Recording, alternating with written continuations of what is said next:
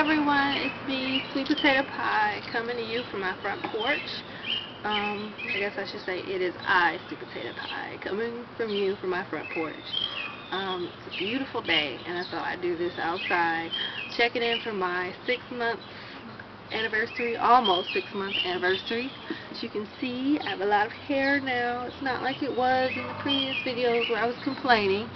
And I'm pretty happy with the length now. It's a little more to work with. I can twist it up, whereas before I couldn't. And I'm really looking forward to trying the Kimmy method. And I've tried it several times before, but my hair isn't that long yet.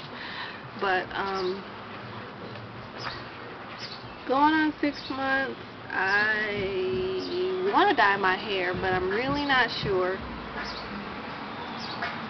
Forgive the traffic. I want to dye my hair, but I'm really not sure. I'm thinking a blonde up here, maybe some red up here, but as of right now, I'm unemployed. I quit my job Monday, and I'm not sure that will be the best thing for job interviews, is, you know, walking around with red hair.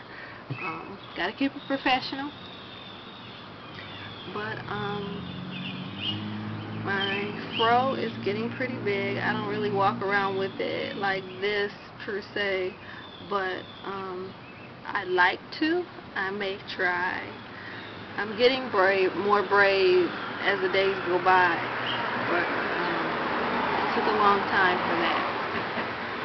But hey, here I am, 6 months later, and hopefully by month 8 or 9 I'll be a lot more happier with the length and everything else. But I still have this strange texture up here where it doesn't quite want to curl up. It doesn't quite want to twist up when I do twists, 2-strand twists. Everywhere else I'm fine, but check the length. It probably looks a mess now, but usually it's shiny. Because my hair is brown, it gets lighter in the summer, so I'm not sure dyeing it will be the best thing. I think I can maybe get that color that I want with maybe like some sun in or something. I'm not sure, but if you have any suggestions, please let me know. But thank you for tuning in, and I will check in soon with another video. Bye!